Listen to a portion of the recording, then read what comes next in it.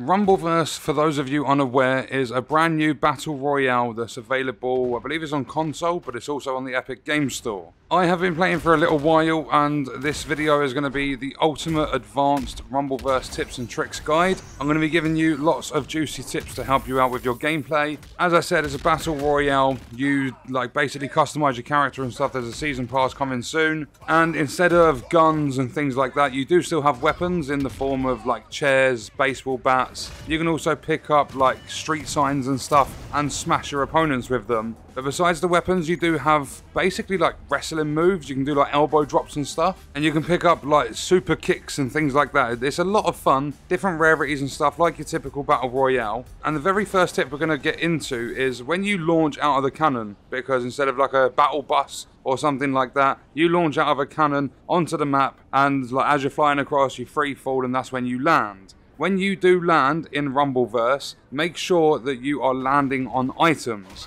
What it's going to do is those boxes are going to smash, the items are going to fall out of the box, you're going to be able to pick them up quicker. It's going to give you a head start, picking up weapons, and there's lots of other power-ups and stuff that we'll get into. Another one is, as well as your health, you have stamina. It drains very, very quickly. To avoid losing stamina when you're jumping off rooftops and stuff, if you land on another player, if you land on one of the targets you can find on the floor, or a crate that has items in, you will not lose a single point of stamina. If you look at the right hand side of the screen, you're going to see a progress bar, and it's out of 500. Some of the perks can be really helpful. If you're on PC, you can press escape or press pause on controller. You will be able to see which perks you've got and exactly what they do. As an example of a perk that's going to help you out a lot, there's one called Meditate, and it's going to let you stand still and regen health without any items. Basically, you get that random perk. The perks are random, you can't choose them. You just get 500 points, you get a random perk, and you get what you're given. So sometimes you can have a bad run with them, sometimes you can have a lot of luck. There's no limit to it either. If you're down on 100 health, you can go all the way back up to 12, 13, 1400, whatever your health cap is. There are 3 different types of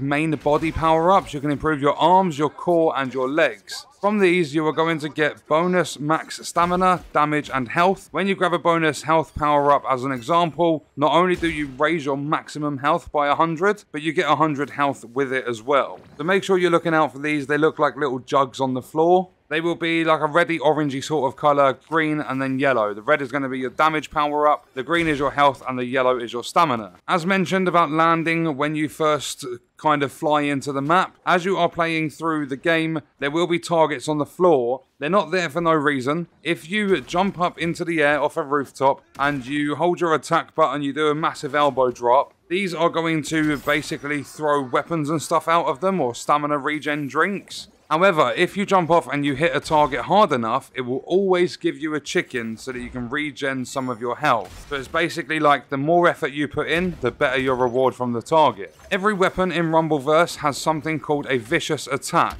and there are different variants to the attacks. If you jump off a building and use an air vicious attack, you're going to deal huge damage to your enemy, and the move isn't blockable, so you'll deal some really, really nice damage, and there's nothing your enemy can do about it. Air specials as well, so not a vicious attack, but just holding down your middle mouse button. They are going to be incredible to use against unsuspecting enemies, as they are going to deal big damage as well. A sneaky little thing about Rumbleverse, a lot of players are going to sit in bushes, so you can either look for a part of a player's body sticking out of a bush, but another thing is, when someone is sat in a bush, that bush is going to throw leaves out of it. So you have to pay attention to the bushes, but if there's someone in a bush, you will see leaves kind of flying around that bush. Another thing about the combat in Rumbleverse is you will get lots and lots of different combos that you can put together, and one that's going to help you out is the wall combo. When you attack someone, you can slam them into walls. However, if their body starts flashing, and it's the same for any sort of combat in the game, it doesn't have to be against a wall. But if you attack someone, their body starts flashing, that is like a brief period of invulnerability, so they cannot be hit until they land on the ground if they're on the wall, or until their body stops flashing. However, if you can hit someone,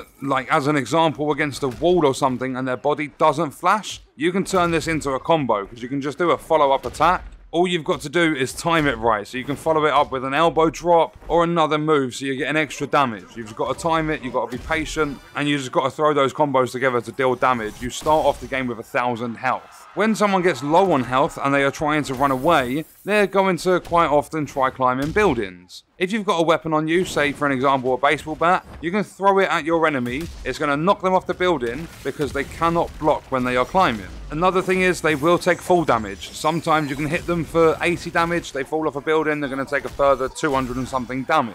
There is also a super meter in the game, which is built up by gathering stars that you'll find around the world, and also clashing, so pulling off the exact same attack as your enemy at the same time. That's the fastest way to build it up, and when this meter is built up, you can either enter super mode and gain temporary invincibility, health regen, extra damage, all that sort of good stuff, or if you're playing solo matches, you can keep your bar charged, so don't use your super, and then when you get knocked out, you'll actually go down and self-revive. Although, from my gameplay experience, the super is actually way better for moves, dealing damage, and your health regen than self-reviving. I really do not like the self-reviving. It doesn't feel powerful enough with the amount of health you come back with and stuff. I'd rather take the extra damage and all the really powerful moves over getting myself back up. When you are knocked down, you can press the block button, you jump back up and you instantly regenerate 30 stamina, which is going to be really helpful. Or you can press the attack button, you do a recovery attack. These are very, very helpful. They deal like 80 or 90 damage, but a lot of enemies do not expect it. Also, if you hold block, when your shield shines gold, because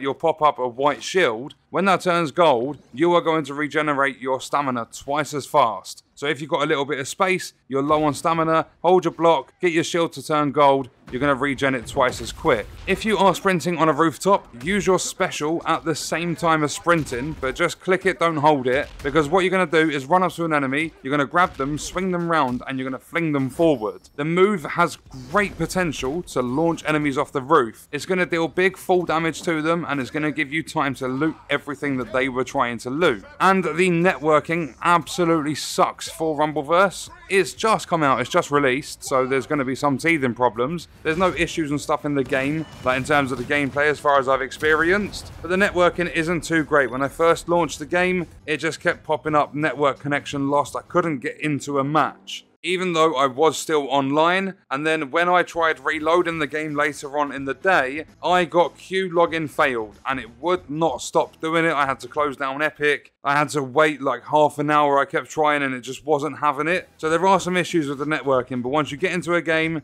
I would highly recommend actually staying in that lobby. Like just press F to play again, because when I was doing that, I didn't have any problems whatsoever. But that is the ultimate tips and tricks guide for Rumbleverse. Check out this video if you want to see other content on the channel. That's going to do it for this one. I'll see you in the next video. I hope you guys enjoyed it. Thank you for watching.